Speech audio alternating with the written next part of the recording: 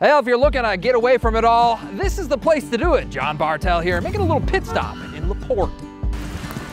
Porte is an old gold rush town at the southern end of Plumas County, a county rich with lakes, rivers, and streams. So much water is in this area that gold miners used to pipe it into giant water cannons called monitors and blast away hillsides looking for gold. To wash that down to the bedrock, and that's where the gold was. You'll find a bunch of gold rush water history inside the Frank Riley Museum. 15, 20 foot of snow around here for years. Before tractors and snowplows, the only way to get around in Porte in the winter was on these long skis. It was so much part of the town that some of California's first ski teams started here. Is there much skiing up here these days? Not so much because of snowmobiles. One of the more morbid water-related stories out of Porte is the mummification of B.W. Barnes. The Bay Area man made his money diverting water to mines using wooden pipes. When he died, he was buried in the local cemetery, but years later, the Barnes family paid to have him exhumed. The local doctor discovered his body had not decomposed.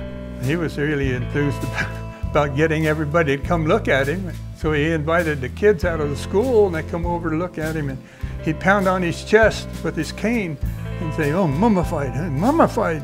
There's all sorts of historical characters to learn about in the museum, like dancer-entertainer Lotta Crabtree, or Pollywog, the gold miner. But if you ask me, the real characters in town are the ones who are still living. It's in the middle of nowhere. We are a town of mainly vacation cabins and about 15 people. Jay Peterson and his wife own the new general store, not to be confused with the old general store right next to it, which blew up in the 1970s. Gas, propane, or something. Anyways, Jay makes the best cookies in town, and his wife dishes up some real darn good chili. Right. Like kind of old-fashioned chili. This is what chili is supposed to taste like. And to wash that chili down, head over to Riley's Saloon and ask Lisa Martin to make you a tree smacker. Yeah, it gives you a little smack there, doesn't it? Porte is a beautiful town with charming people and fun history. If you visit on a sunny day, take a picture for me. Not many places where you'll find a working payphone here.